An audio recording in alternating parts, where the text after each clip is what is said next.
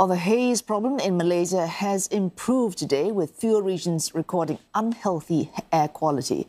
But officials are preparing more measures should the situation worsen. Plans are in place to make rain by seeding clouds. Authorities say they will close schools if the air pollution index exceeds 200 and enters the unhealthy range. Authorities say the haze is coming from forests and land fires in Indonesia. But Jakarta has rejected that, saying it has not detected any smoke drifting over its borders into Malaysia. Farmers in Indonesia burn land during the annual dry season to make way for palm oil plantations. And for more, CNA's Melissa Goh joins us live from Kuala Lumpur. Melissa, you caught up with Prime Minister Anwar Ibrahim on the sidelines of the Khazanah conference. What did he have to say about this haze?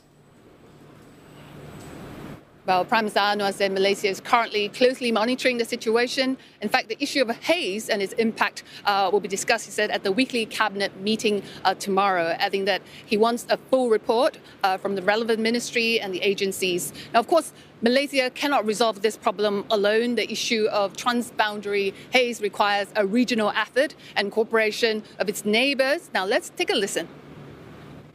I think the Minister of Environment has been instructed to coordinate with our colleagues, his colleague in Indonesia. Now, earlier, the Environment Minister, Nick Ahmad, speaking to local TV, Astro Awani, put it very clearly that the haze that's currently affecting the country did not originate Malaysia, but from neighbouring country. Now, the ministry, he said, has written to Malaysia plantation companies situated in Indonesia as early as a few months ago, informing them to take precaution during the hot and dry spell. He also told Indonesian authorities that if any of the Malaysian companies are caught flouting the law and conducting open burning and so on, please bring them to book. The responsibility that lies with the Indonesian enforcement authorities. Now, the haze can be a thorny issue plaguing diplomatic relations. Minister Nick Nazmi said that, they will continue to use diplomatic channel and ASEAN platform to resolve this, adding that given that the current hot and dry spell with the El Nino effect prevailing, the haze menace is likely to persist for another 1 or 2 weeks at least. Melissa, given that this is likely a transboundary, as you say, issue, authorities can only do so much. But we've already mentioned they might actually seed clouds or they might have to shut schools to keep children safe. How do people feel about these measures, given that that is all that authorities probably can do at this point? Well, for starters, the public is advised to cut down all outdoors activities, wear face masks if they are out and about, and stay hydrated as much as possible.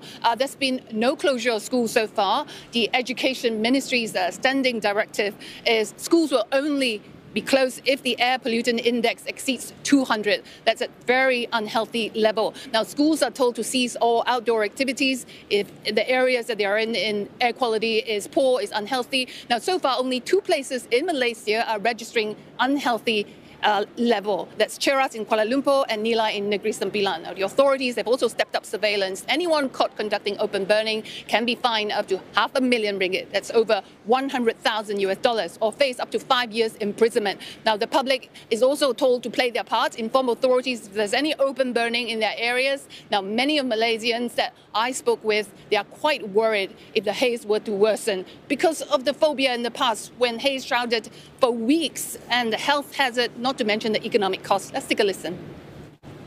I think it's going to affect our health. It's part and parcel of urbanization, I guess. If we have more trees, then maybe this will be a lesser issue. Maybe we need to, be more aware and plant more trees, basically.